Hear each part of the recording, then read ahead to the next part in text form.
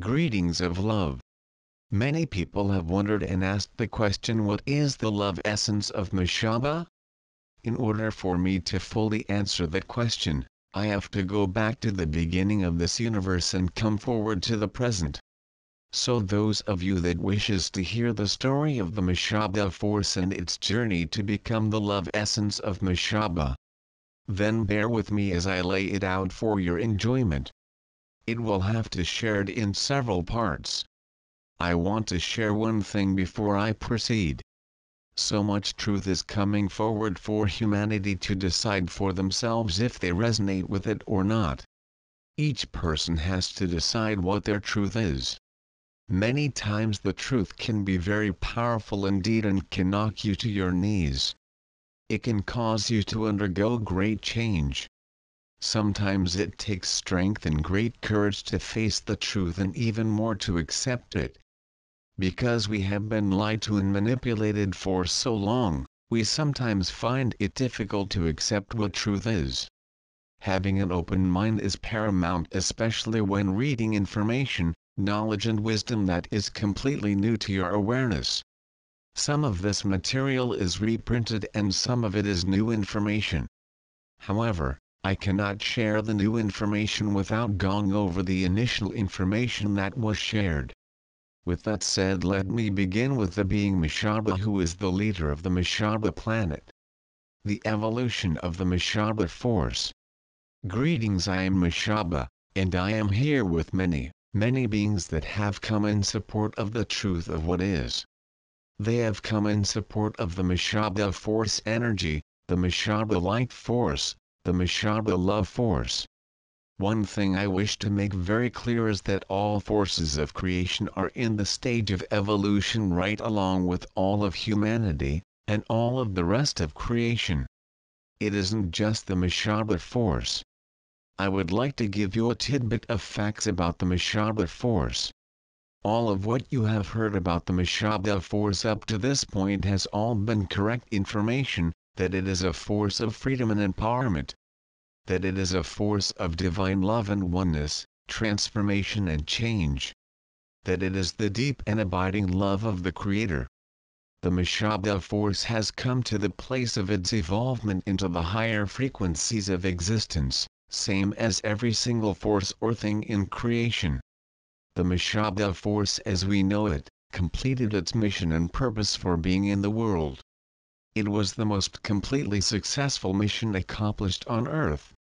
Its purpose was to bring into being the duality experience, leading to the evolvement of humanity out of duality into the higher dimensions. It did that with great success.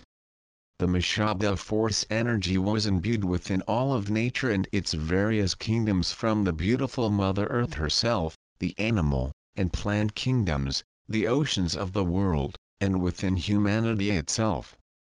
Within humanity, it was something that each living being was born with. It is located in between the cells of the body. Why was it within all things of Earth and humanity? It is because the Mushaba force is known as the voice of creation. It speaks to all things animate and inanimate. It speaks to the cells, the protons, neutrons, and the electrons. It speaks to the Na. And when the word Mushaba is spoken, all things in creation stand still and tremble in the joy of delight. It was an incredible gift to all of creation in the second universe. It was the foundation that all was built upon to hold up this creation, this duality experience, in order for Creator to grow and expand, to experience more of itself.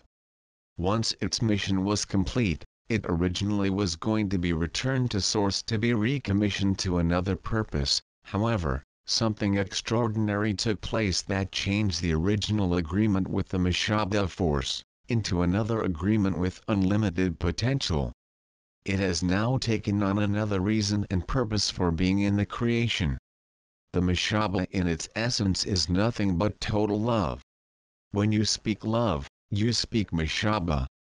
When you speak Mushaba, you speak love. They are one and the same. The Mushaba force was called out of the pool of original force, prime perfect source energy by the one known as Anakhandashaka Mushaba. He is the one that is the Grand Master of the Mushaba energy. It was done so with great love and integrity, and knowing that it, the force, had its own destiny and pathway to fulfill. It wasn't called the Mushaba force at that time. It was the force of love, the force of freedom and empowerment. Creation is full of all kinds and grades of forces. Why the word force? Because it was the best word to explain its purpose. Force in its original meaning means a mechanism for change. This word was deliberately tampered with by the dark agenda a very long time ago, in the time of Earth being populated, and also the time of the slavery system set in place by the Anunnaki to work the mines. Force was changed in its meaning to represent suppression, making someone do something against their free will, as in slavery. It was an energy set in place to mean going against the will and the very nature of a person who by their birthright is a free and empowered person. Why is this, you may ask? Why the word force was tampered with? The Anunnaki experimented and created slaves for the mines, but there was a time when the people of the Mushaba race came forward to replace the slave species. Now, the people from that Anunnaki star system didn't want to do the hard and difficult work of mining the gold. They needed the gold to take back to their home planet to use for various vital situations, especially for balancing their atmosphere for survival. So they went into the laboratories and began working on creating a race of slaves, a race of workers to work in the mines. They had a great deal of trial and error in this process. However, a while after they were successful in creating a race of slave workers, they were replaced by another race of very benevolent people. These people were from a highly evolved civilization, and this race was a black race of people known as the Mushaba people.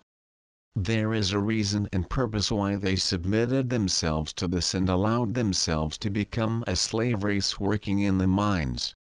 They embodied the Mushaba force of love and freedom and empowerment within their very being.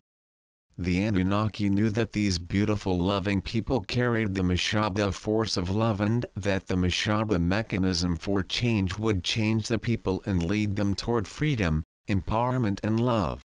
It was also an energy that they were not totally comfortable with and wanted to do away with it.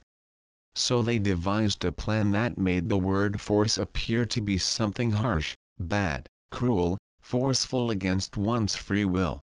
They extracted the true loving meaning and purpose of force as a mechanism for change, and turned it into something that worked against the people, and no one would be willing to love and embrace something that was cruel and forceful. This whole passage of time and experience of duality was designed for the express purpose of bringing the other end of the spectrum of expression back to itself, for those who carried the diverted DNA to express in their limitedness, and then find their way back to the infinite abilities that they had. Let me share something else with you. The Mushaba force that was used in the earth plane of duality, an energetic imprint of the original Mushaba force, was extracted from the first universe that was used to create a specific Mushaba force energy for the earth experience. So it is in the totality of the force that was used on earth. It in fact only had a maximum of about 3% of the force that could be used, any more than that the duality could not happen. However, it did maintain its ability to be a conscious, aware energy that knew its journey and knew when its time has come to an end. However, as I said, something extraordinary happened concerning the force.